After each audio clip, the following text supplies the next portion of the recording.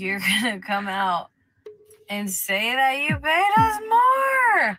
All right, so today we have 4 lawyers who are going to review the U.S. women's soccer team's documentary, LFG.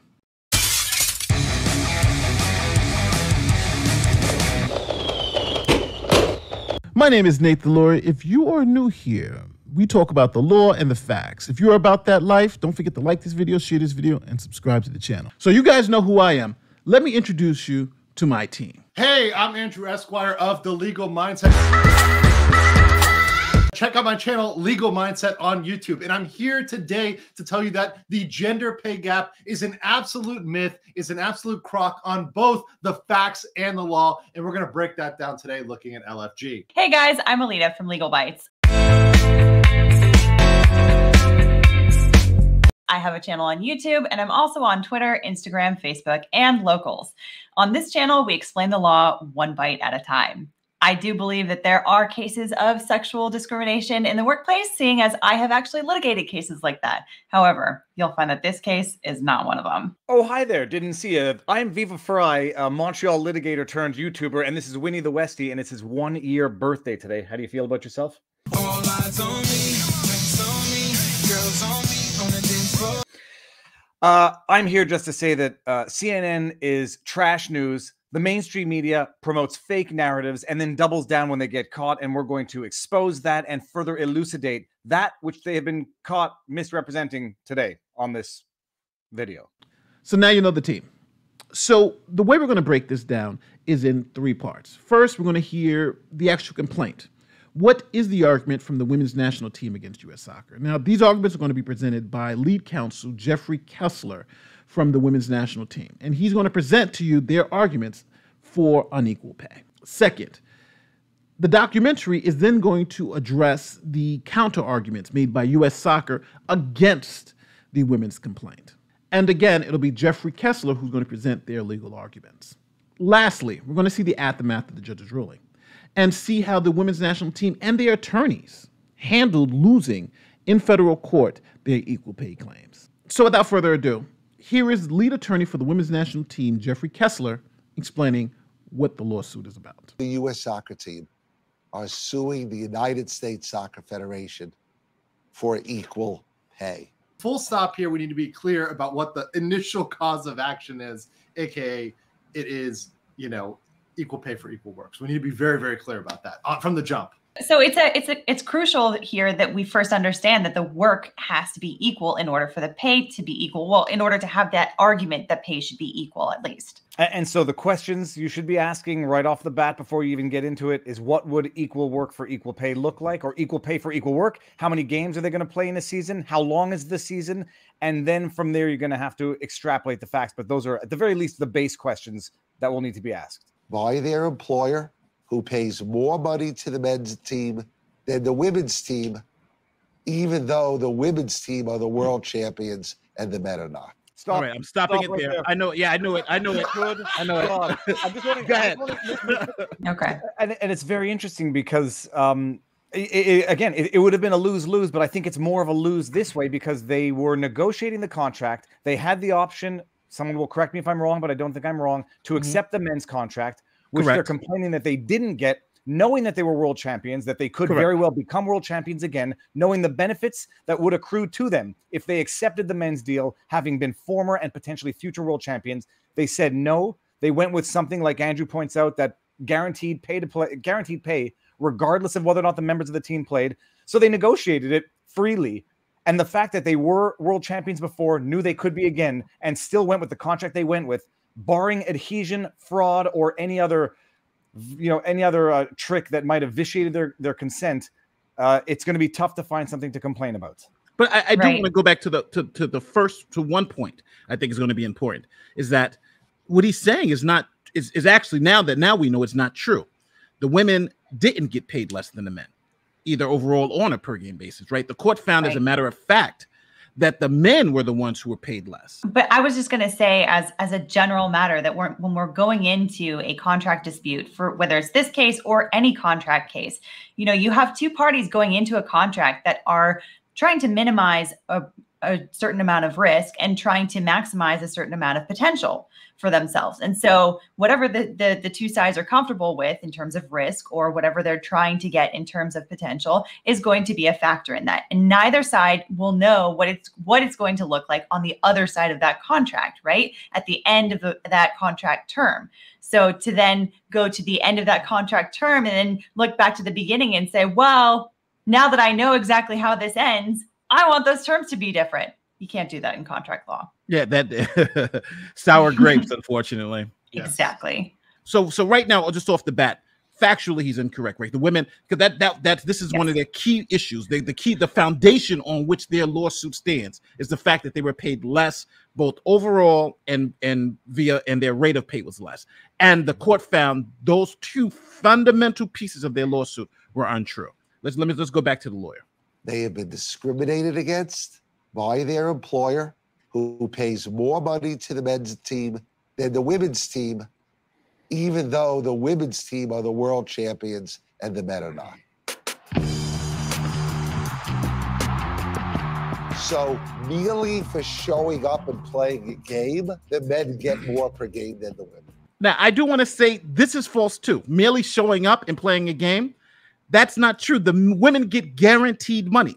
So the women don't have to show up. They don't have to play a game. Think about, and the COVID year, I think, is the most elaborate piece of this, because during COVID, there were no games.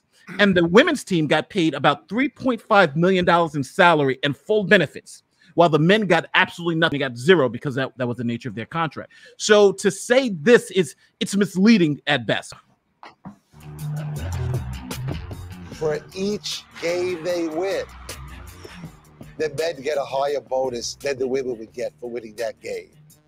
For qualifying for the World Cup, the men make more money than the women make. For advancing in the World Cup and for winning the World Cup, the men make more money than the women would. Men's World Cup generates about $6 billion in income for FIFA.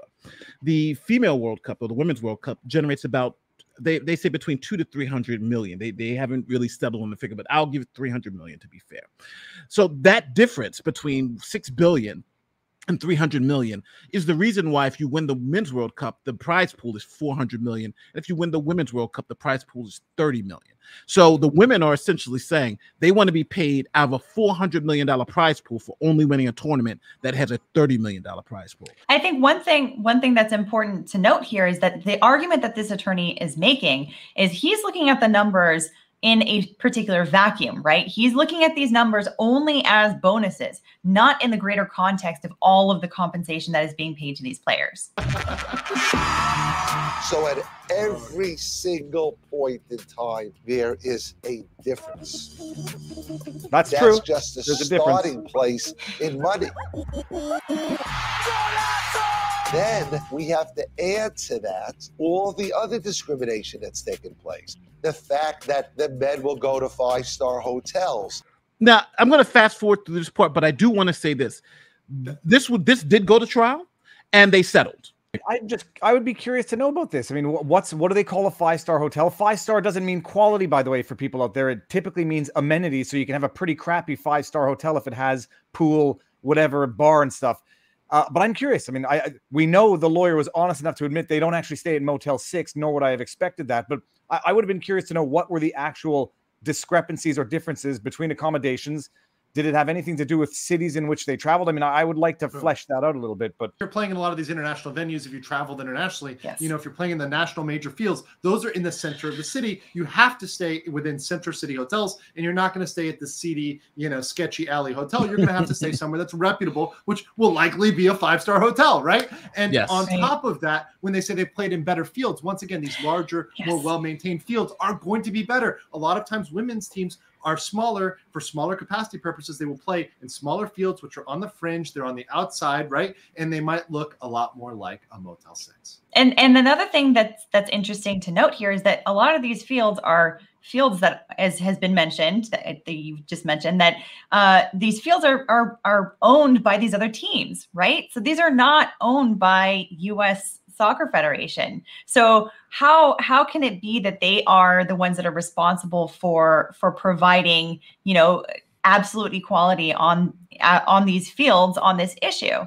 Now, of course, as Nate mentioned, they settled. So obviously there's some amount of responsibility or control, I guess, that they can take in negotiating perhaps with these other teams, but it's not absolute. It's not as simple as paying a certain compensation to an employee. So women, $30 million, men's World Cup, $400 million. This case is not about FIFA. It's not about the fact that FIFA discriminates massively against women. It does. Okay, we want to pause that. Okay, now let's hang on here, right? Because this massive bonus discrepancy for the payouts for winning the World Cup is 100% dependent upon FIFA, which is an entirely different organization. So, you know, the law is going to hold certain entities responsible if they have a certain amount of control in this situation. But US soccer only has so much control over FIFA. They have a certain payout that FIFA gives based on FIFA's resources, based on FIFA's income. So, yeah, this 100% has a lot to do with FIFA. So him trying to poo-poo FIFA is just a non-starter, I think. No, he's starting on the premises, the incorrect premises that it's gender discrimination. To put out those two figures and then to dupe your crowd into not understanding the underlying figures, it's as good as lying. It might be even worse than lying because you're leading people to think you're telling the truth. It's like saying the women played in a poker tournament and the winner only won $1 million, but the men had their own poker tournament and the winner won $10 million without mentioning that there were 10 times as many entrants in the men's tournament. So the prize pool was bigger to split up. I mean, this is genuine bona fide dishonesty to say it's discrimination because they only got 30 million, whereas the men got 400 million, without mentioning that the draw of the men's is 20 times more than the draw of the women's. This case, FIFA doesn't pay any money to these players. They pay money to federations like the U.S. Soccer Federation. And it determines how to divide up its money between the men and the women. They refuse to pay the women equally because they thought they could get away with it. You cannot treat women like this in the workplace and get away with it. They pause it. They thought they could get away with it. Hold on, but before you get this, let me get this last statement because this is it. It's like, what's the one? I didn't think we were going to win. I never would have taken this case. All right. Sorry. I can't laugh at that. All right. Viva. The fact that you get 4 lawyers laughing at this, every lawyer says, I wouldn't take the case if I didn't think I would win. Every lawyer has to give a reasonable assessment of success and failure. And even in the best of circumstances, there is no slam dunk of a case. But right. Him to say, every case has a loser, right?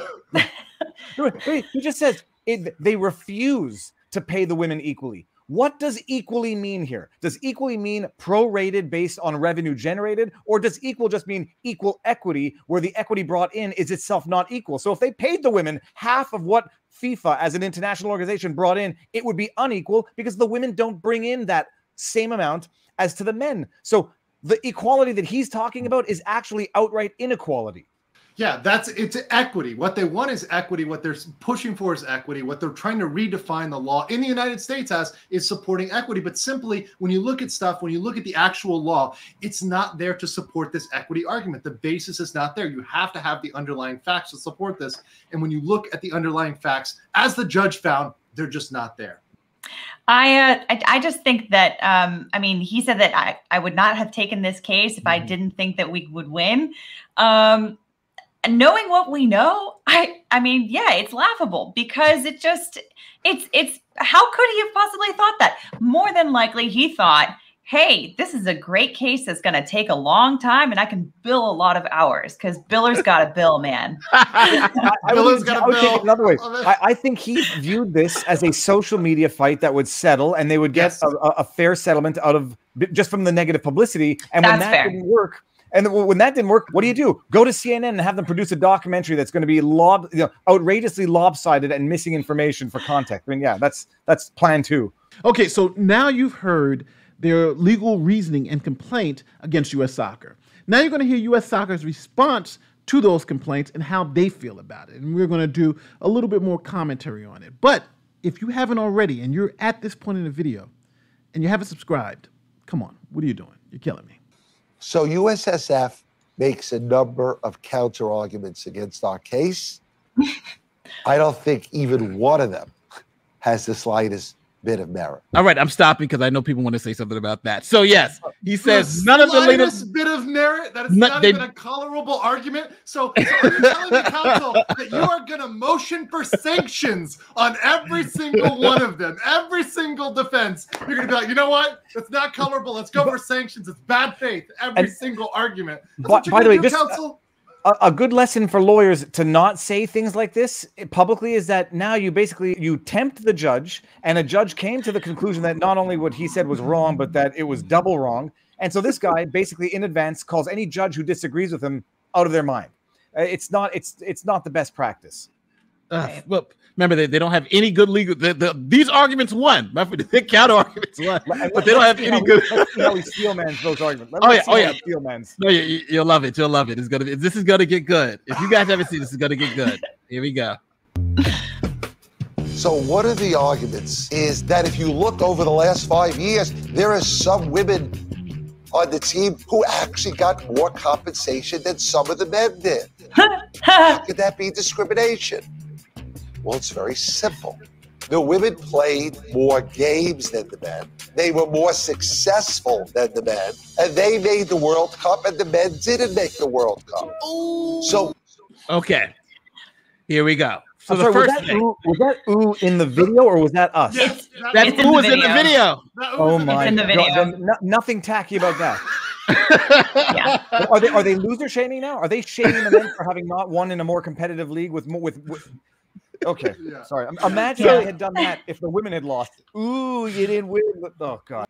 So with this part, just particularly, U.S. Soccer's first counter argument is that we paid the women more, and we paid them more per game and overall. He's saying that I don't understand what his beef with that is. Well, do anybody understand?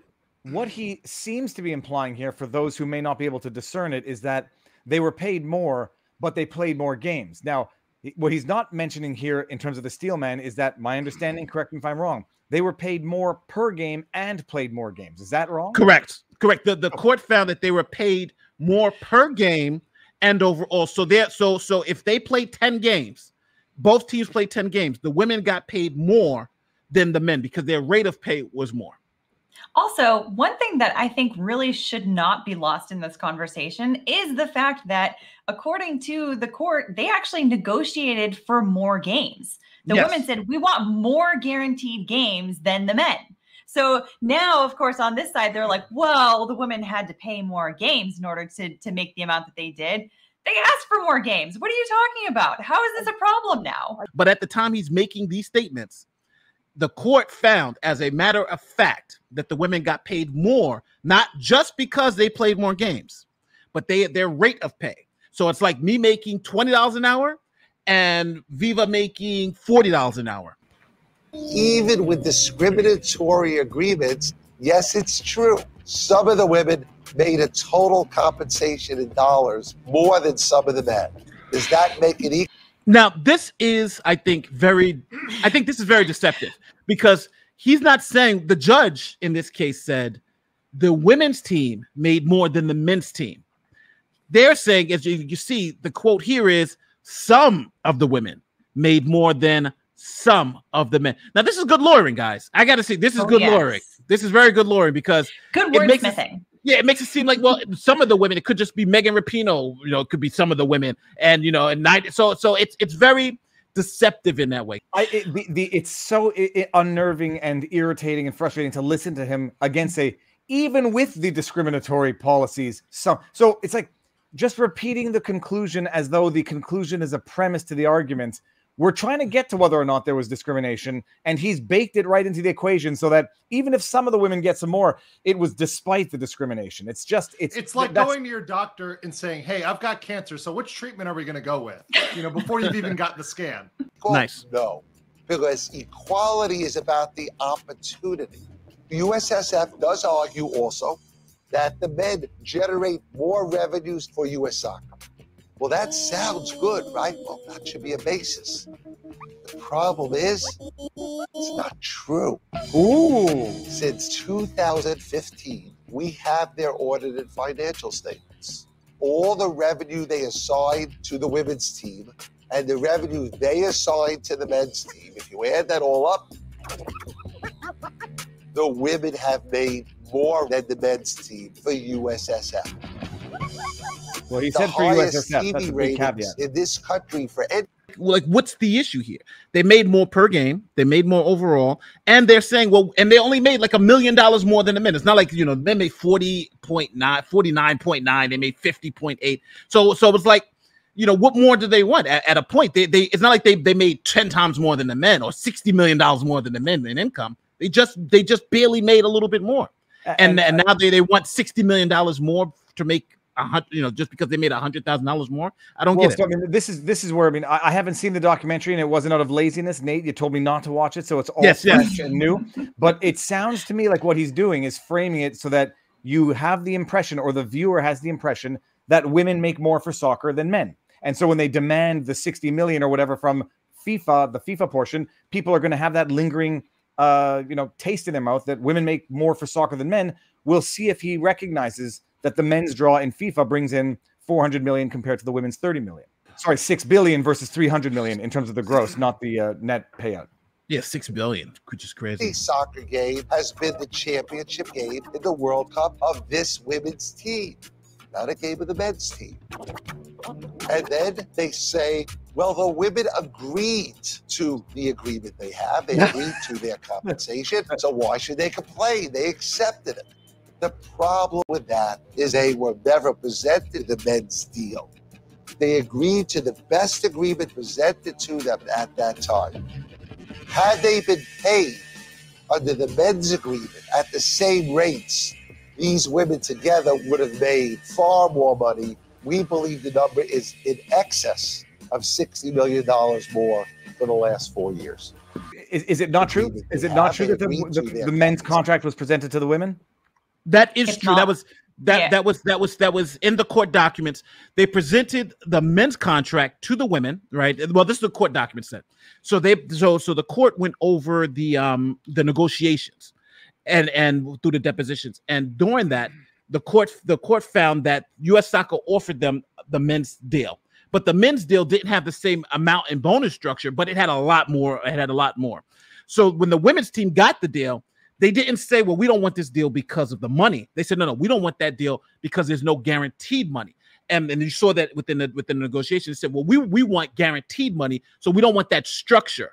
So when they were presented the men's deal, it's not like they said, we don't want that deal because there's not enough money. They said, we don't want that deal because of structure. We want guaranteed money. And that's why the court found that, hey, when they offered you the same structure and the same thing as the men, you guys rejected it. Go ahead, Viva. So that's just, I mean, that's just as a pure matter of fact. And it seems, if I'm being mincing, you know, weighing my words, the lawyers, what he just said is false then. That the women were presented the same structure. Whether or not it was the same contract written up on a piece of paper, they were presented the same offer, which they refused as a matter of structure because they wanted guaranteed pay, which did not exist in the men's contract that was presented to them. Correct. And mind you, that is the first time in that infographic where we see guaranteed pay pop up. That is the first time that anywhere in this, it's been represented that they have guaranteed pay for regardless of whether they play or not, right? And also, I kind of caught the insinuation there that he was hinting, oh, they were kind of unrepresented or they weren't properly represented, which frankly is not true. No, I mean, but even if they hadn't been offered the same contract, I mean, that's not even a guarantee that would have been fatal to U.S. soccer. I mean, because at the end of the day, these are both very sophisticated parties that are contracting, that are negotiating for a contract. There are lawyers that are representing both sides. And if you just didn't negotiate the greatest deal for your client, sorry, too bad.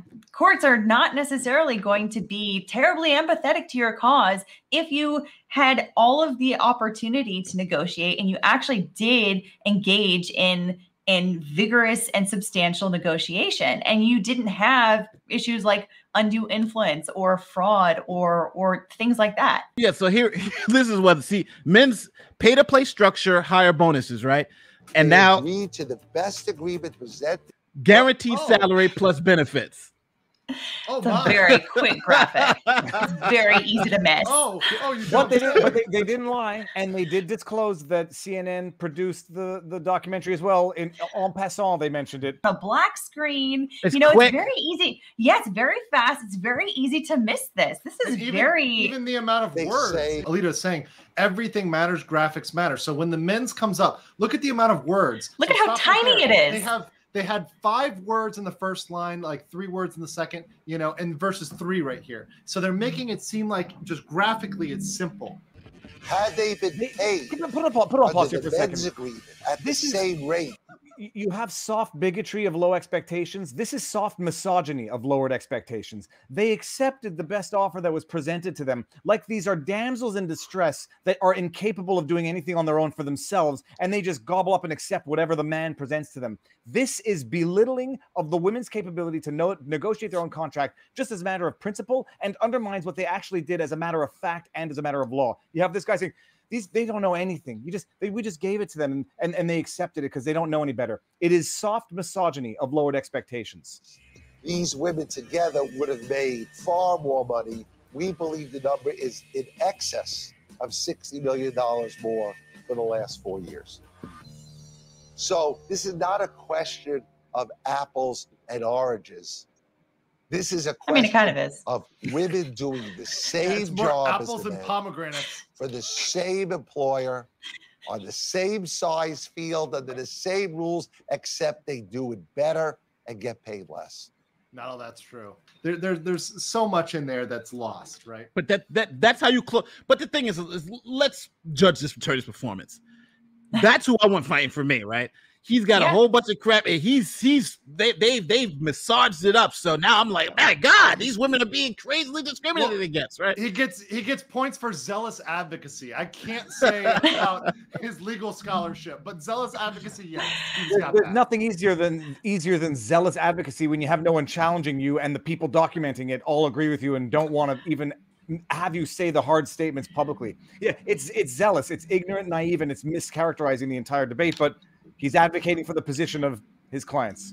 If this documentary had not been done by CNN, and if this had been done instead, let's say by somebody who was just very intellectually curious about this issue and just wanted to get to the bottom of it, and so they wanted to interview both sides and negotiate, or not negotiate, but discuss with both legal counsel on both sides of this issue, this guy would have ended up looking like a buffoon next to the other attorneys. If Cernovich had done this documentary, if as someone who with a remote amount of intellectual honesty, they would have asked the questions. I mean, they would have asked the questions instead of just letting this guy. But this is a curated propaganda package for CNN by CNN to promote the narrative that CNN has been promoting for the last 3 years. Serious music.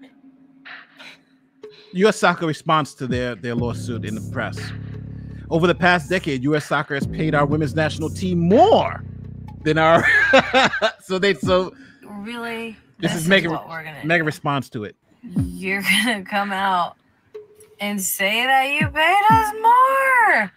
It's a lot. I'm so sorry, Megan, that the facts hurt your feelings, because they're just what they are. Those are the facts. I mean, I don't know what minute we're in the documentary. This contradicts everything we just heard the lawyer say, and their way of writing it off is Megan Rapinoe saying, "What? No."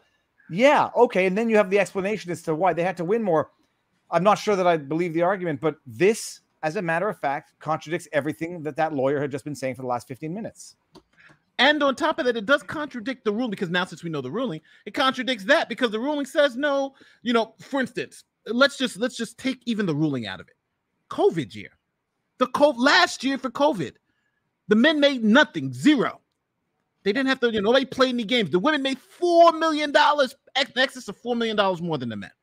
So are they looking for a discrimination lawsuit? Because I think we got some lawyers that might be able to take that up for the all Steelman, the response to that, Nate, we talked about in the last video, they're going to say, yeah, but the men got paid less or nothing last year, but average that up with what they've been overpaid for the last 20 years. The only reason they can get away with it is because they made so much more than us in the last 5, 10, 15 years that they you know, they can survive a season with no pay because of the structure of the contract. So now, Megan Rapinoe is going to tell us what all of this means. Woman's playing. Nate colored my appreciation of this already. So what the judge said was that, first of all, we agreed to the deal. Okay. And it turned out to be not as good. And so you can't just agree to something and then it doesn't turn out the way you like it or the way you want it. And so then you go back on it. Okay. True. So do we agree with that part? Well, no. They agreed to the deal. frame on which you freezed was hilarious again. They agreed to the deal is one part of that statement, and it was not as good as the second part. The O face. Yeah, this is a spin. I'm about to spin the hell out of this one. Just remember, if you freeze frame Philip DeFranco at any point in time, you can never get a frame that does not look something like that.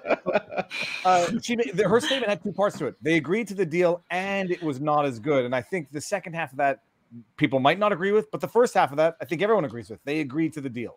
And it turned out to be not as good. No. And so you can't just agree to something and then it doesn't turn out the way you like it or the way you want it. And so then you go back on it. Sure. Obviously, the point that the judge, I feel like, missed was that we never had the opportunity to agree to the same deal. So the men got to, do their negotiating on the top floor and we started in the parking lot. I love how they make the clip to the parking lot, right? In the That's parking beautiful. lot, right? Yeah, exactly. Because that's exactly where they made them do it. They're like, you know what? No.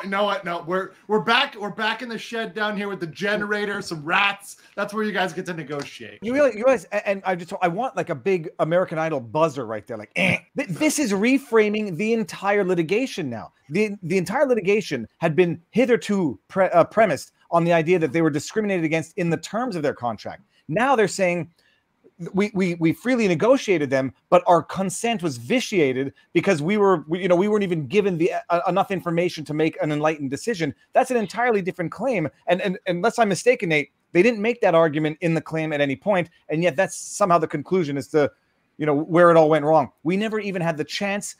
Information was withheld from us. We weren't given fair opportunity. So when we agreed to this contract willingly, our consent was vitiated. I don't think they ever made that argument in the pleadings.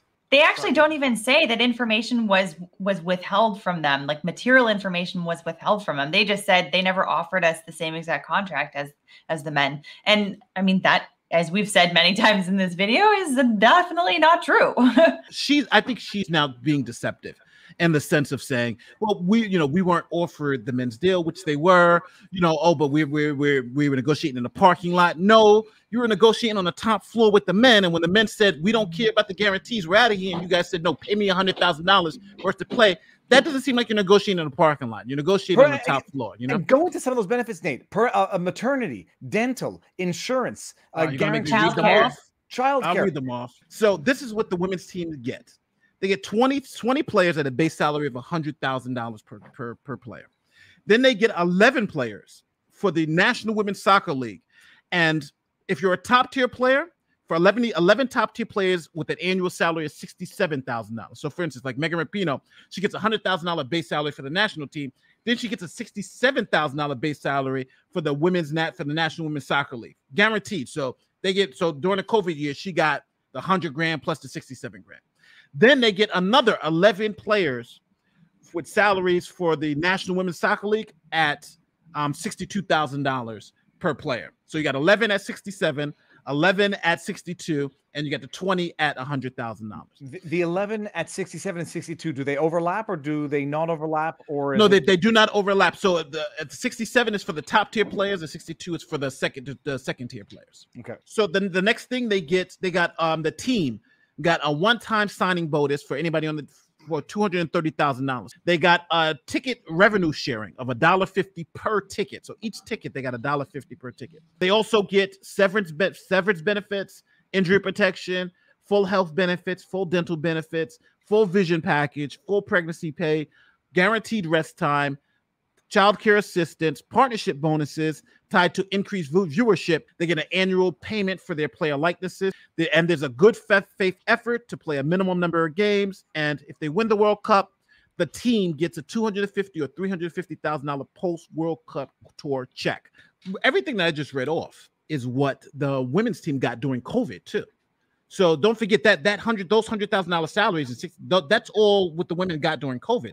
The men's team got none of this, no insurance, no nothing from U.S. Soccer. So that's, I think, the big issue that now they're going to have to face is because COVID. I think COVID hit the women, like I always say, COVID hit the women's team harder than it hit the world, because it really exposed the fact that on the upside, it's true the men can make more money, but on the downside, the men can make zero while they're capped at about $4 million in salary and benefits.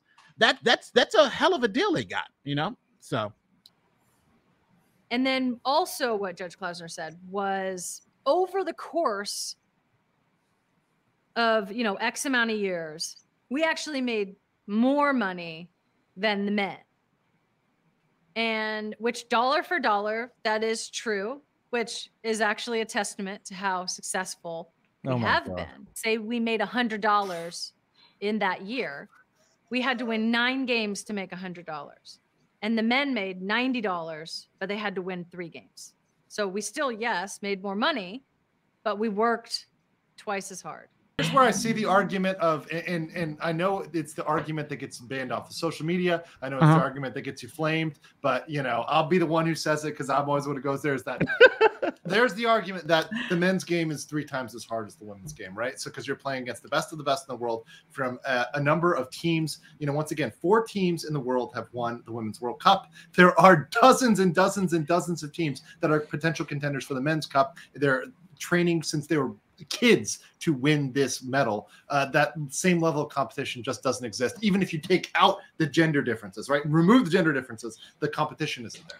This is the jaw-dropping moment. The claim was not that they had to work harder to get paid more. The claim was that they got paid less because they were being discriminated against. And then at the end, you see Rapinoe with a smirk on her face. Yeah, sure, we got paid a little more, but we had to work harder. We had to succeed more. That was not the argument. The argument was that they got paid objectively less because they're being discriminated against. And I mean, that's just that should let you know you've been lied to for an hour and a half and for 5 years. We had to win 9 games to make $100. And the men made $90, but they had to win 3 games. So we still, yes, made more money, but we worked twice as hard. If the fundamental notion is that in order for us to be paid equally going forward, we have to win more and we have to win at the highest levels. The kind of pressure that puts on them is, quite frankly, I don't think it's remotely lawful. But we will see if the Ninth Circuit agrees with that. Essentially now they're hanging their hats on. Our rate of pay was lower.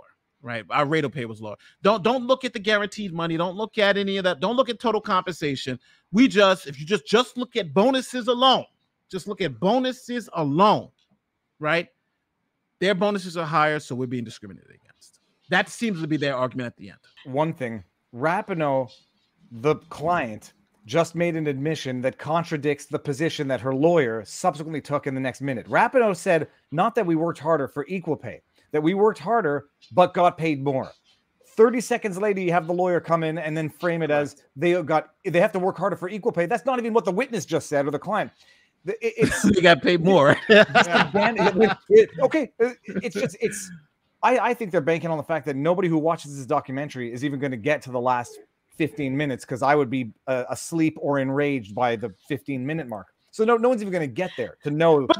But they're just they're just riding the emotional high throughout all of it. They're not listening to the words that are coming out of their mouth, and they're certainly not splicing the thing that you noticed right there, which, by the way, Viva, that's a very fine detail that takes a lawyer that's just not paying attention to the emotional music, that's not paying attention to the graphics, that's just listening to the words coming out of their mouth and saying those words don't add up, but people aren't even listening anymore. They're feeling, not listening. So, what would at the end of the day, what do you guys rate LFG the movie? Do you think the legal arguments were good to start? And now, because this is one of those few instances you get to see it from, hey, we're going to win. They have meritless claims to at the end, like, oh my God, we lost, and now we got to appeal. So, how do you guys feel about the doc? I think if you're going to rate, what the legal arguments here, It depends on how you're rating it, right? If you're rating it on how on the skill of a lawyer that is spinning a case that they have bad facts, sure, they did a great job with Fantastic. this one. But if you're rating their skill as lawyers in terms of giving a good legal argument and that is actually convincing, when you have access to the facts, you have access to the information, no way. I go with great. It was 5 out of 5 missed penalty kicks. It's one of those great things where you love watching how badly they failed, because all of those arguments, it's like, this class is what you don't do as a lawyer. You do not promise your client an outcome. You do not say there is no counter argument. You do not say. So USSF makes a number of counter arguments against our case. I don't think even one of them has the slightest bit of merit. Not saying this is meritless. It's like one after another, and they're missed. They kick somebody in the crowd in the face. I mean, like the ref gets hit. I mean, it's just all these sorts of situations where you say, don't do this, and this is a story that you should learn from as a young aspiring lawyer. So I loved it. It is paid propaganda through and through. Looking at this documentary is what it looks like to live in your Twitter ideological silo where nobody challenges you. This documentary is, I call it a legal safe space for everybody who wants to believe what they want to believe and never get challenged by the other side.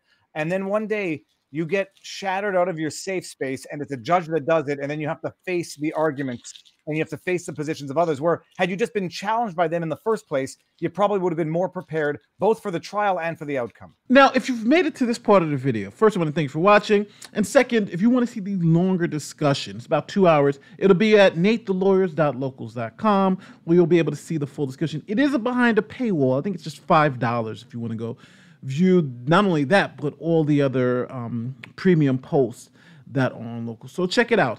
I want to thank Viva. I want to thank Legal Bytes. I want to thank Legal Mindset.